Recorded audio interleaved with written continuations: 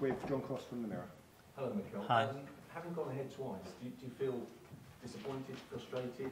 Good performance overall? Yes, very proud of the team, especially with the situation that we are going through at the moment, and probably that we cannot imagine. But overall, I think, especially the first half, it was a total domination. I think we were really, really good, really sharp, really efficient, really determined, and the result probably should have been bigger. And then, yeah, without conceding nothing, basically, we gave 2 goals away, which is the disappointing part, and the fact that we could not see the game off, especially looking at ourselves for 2 things that we didn't do particularly well, and obviously about other aspects. Could you snatch one at the end? Did you think that was unfairly ruled out? Sorry? Could you snatch one at the end? Do you think that was unfairly ruled out? I prefer not to comment. Okay, we'll go Simon. Mikel, how big an impact did the changes in the defence make? Obviously on that left side, you threw your Miles. Yeah. How an impact that ended the game? I don't know. It's what it is, you know. Obviously, we had 5 injuries in the back line. We have to adapt to it, and we'll continue to adapt. You know, it's the situation that that we have. Support them, praise the players, because the courage that they played today again was unbelievable, and keep going. Sammy from the Mail. Carol, given the circumstances of the injuries and the changes to the back line, how do you view the point? Is it too dropped in your eyes? Yeah, very disappointed. I'm really disappointed that we haven't won the game today, because I think we were better, but especially because in 2 things that we had to do a bit better, we didn't, and some other stuff, obviously. Sam from Sky. Mikel, Bukayo, I don't think he's ever missed 2 Premier League games in a row in his entire Arsenal career due to injury. How much does that tell you about his consistency, but the fact that Urian coming back as well, that your players fought really hard to get back for a game like this? Yeah, it's his consistency, the fact that he's very young as well, and he's been very lucky with injuries, and hopefully continues to be there. But yeah, after a few weeks off, the way he played, competed, it was exceptional. I think we had some big individual performances today, like the team. Jordan from the Sun. Just on Urian going off, do you think, we asked yesterday about taking risks with players. Was he one that you took a risk, and has that backfired a bit with him coming off? Well, I think we've done everything that we possibly could to accelerate that process, and he was so willing.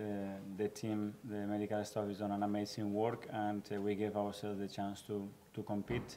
I don't know the extent of the injury. If there is one, the same with Big Gabby. But yeah, continue to go. And just Virgil van Dijk was involved in an early incident with Kai Havertz, which I'm not sure if VAR looked at it. Did you see it? I haven't seen the replay now. Sam Takeoff. What was the issue with Big Gabby? I don't know, but he could not run. So that's why he said it straight away. So I don't know what happened. I don't know if it's the knee joint or the ankle. They are assessing him right now. So. Ed Guardian. Hi, Mikel. Hi. Just wondering if you had any other issues with some of the referees' decisions today. Like there was a penalty potentially in the first half. What did you think? Prefer not to comment. Kaya, Football Sorry. London. Similar question. Amy, Athletic. Hi, Mikel. You just said that the situation you're going through, like you couldn't imagine. Do you feel a bit like nothing's going for you? No. This is football, circumstances that we have to, they're going to make us better, and they are making us better. So if we are able to be where we are and competing in the manner that we do, and I see the team, I had no doubts 3 days before, I think I told you, we're going to be flying on Sunday. And we started flying, and we were the better team by far. But yeah, we needed to grab the points today to make a reflection on where we are and where we want to be. We couldn't do it, but for sure we are there. Can I also ask if you feel that maybe you're running a bit out of puff in the second half, that playing so many games with 10 men, it kind of catches up on you a bit maybe? Well, I don't know. I think I'm more disappointed and frustrated about one thing that we didn't do, that we had to do in the second half, but on the physical part, we look at all the stats. The stats are not dropping. We had better stats in second half in many games, especially individually. Some positive, like Mikel, for example, hasn't played 90 minutes for, I don't know, 5 months probably, since the Euros or whatever. So a lot of positive things to take and carry on going. Okay, last 2 now. James, ESPN. Mikel, it's 5 points now to City. I mean, it's only 9 games in. Yeah. How relevant is that gap at the moment?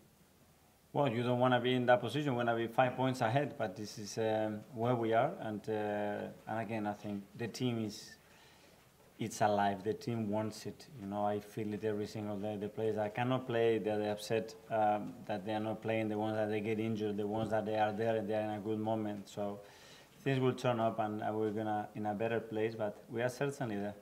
Okay, finally we'll go to James from CBS. I know you don't want to comment too much on the incident, the last bit. Have you been told what the foul was blown for, Kivy or Havertz? There's a lot of confusion. No, nothing. I mean, are you going to try and get an answer on that? Well, I'm sure that we'll have a clarity or a letter afterwards, but I don't know. Okay. What was the one thing that you didn't do that you should have done? I keep that for myself. Sorry about Okay, that. well, Yeah. Thank you so much, guys. Thank Thank you.